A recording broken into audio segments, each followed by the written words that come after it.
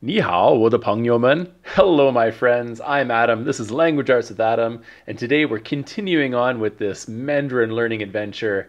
I've been away for a few days here, but I have a huge presentation coming up next week for my work, and so I've been really busy preparing that. And life happens. But even then, I'm still doing my best to keep up with my Anki flashcards and keep studying and just keep on going because it's important. A little bit every day is as much as you can do, right? So today, a nice and easy one. We finished last time in the blacksmith shop and we were talking about doors and justice and upright and all this kind of stuff. Today, we're moving on to one of the most used characters and words in probably any language in the world, which is to be.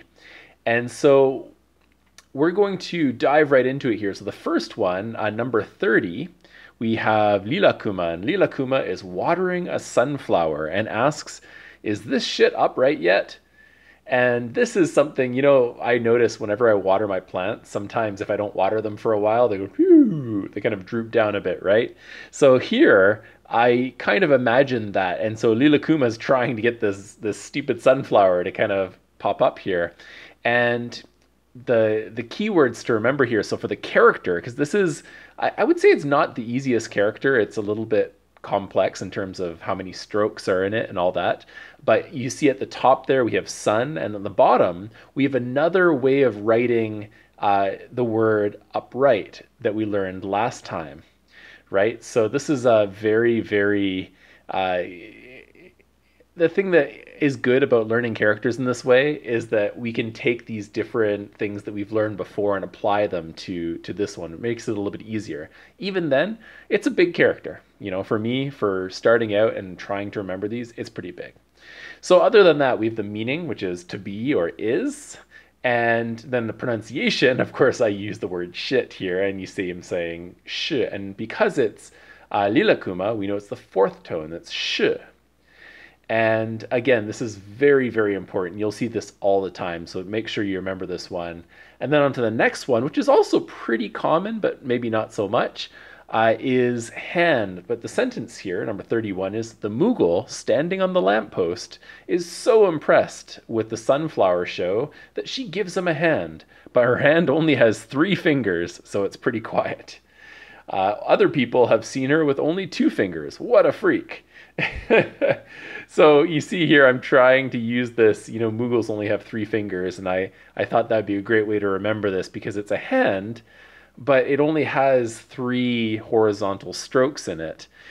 So a hand with 3 fingers helps us remember that, but then some other people saw her with only 2 fingers because there's a variation of this, just like there was a variation of upright from before. So you can see this variation of zheng, upright, is it doesn't have just the line and then the horizontal stroke on it. Instead, this time it's this kind of curvy thing at the bottom there. So you just need to get used to the fact that a lot of characters, when they're combined with other characters, they have a different kind of look to them, which we've seen a few times before.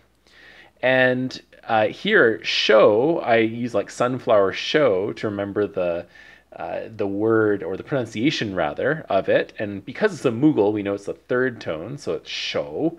And then, of course, give someone a hand. Talking about hands and fingers here, this helps us remember that it's about a hand. Anyways, so those are very important ones, especially number 30 there. I hope you were able to follow along with this. This is super easy for me to remember because, these situations are really sticking out in my head and it's helping a lot. So I hope this is something that's useful. Please let me know down in the comments. If you're following along, I'd love to have some people join me on this adventure so we can kind of do this together. And I'll at some point also be practicing a lot of this as well, so you guys can come along and practice together with me. Anyways, once again, I'm Adam. This is Language Arts with Adam, and remember, learn smarter, not harder. Bye-bye.